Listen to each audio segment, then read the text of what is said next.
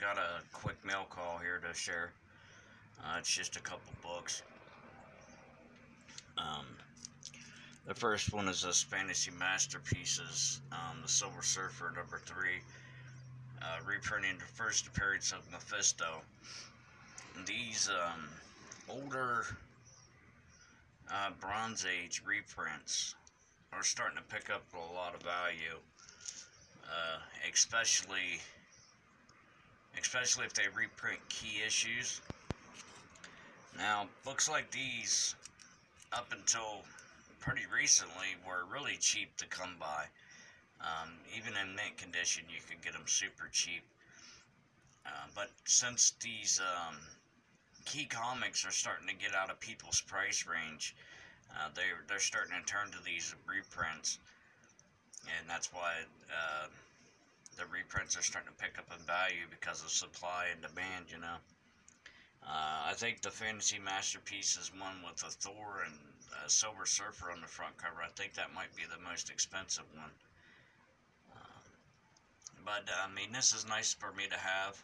I got it really cheap. I only paid $4 for it, because I doubt that I'll ever have the Silver Surfer #3. So it's nice to pick this up. Now, the guy that was having these auctions, he had a bunch more auctions going on too that I was looking to bid on. I was able to pick this up, Uncanny X-Men and the New Teen Titans. I've been looking to get this for quite a while. And every one of them I've been looking at have been like $10, $20, even up to $30, which I thought was kind of ridiculous. I picked up this one for $4 as well. Both of these books I got for $10 shipped. But the guy had a bunch more auctions I wanted to bid on. Some like 30 or 40 more auctions, and they all ended at the exact same time. I went to bid on this book to make sure that I won it, and then once I won it, I went to go bid on another one, which was next in line, and I noticed every single auction that he had ended.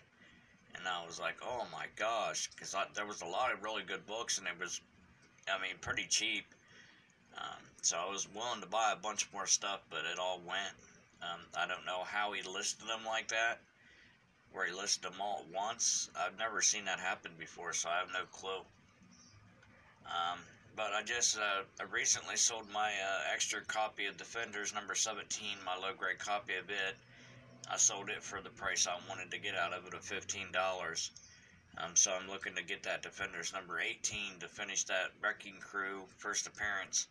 There's a couple of them on there in my price range that I've been looking at, and then there's one that's on auction right now that ends in a few days that I'm going to keep an eye on as well. So it'll be nice to pick that up, to finish that little Defender 17-18, have that first full appearance of Wrecking Crew. I had the first appearance of the Wrecker as well in that Thor issue. So it'll be nice to have those and taken care of. I think Serpent Society or Serpent Squad is the next ones I'll go after. I have about half of their appearances already.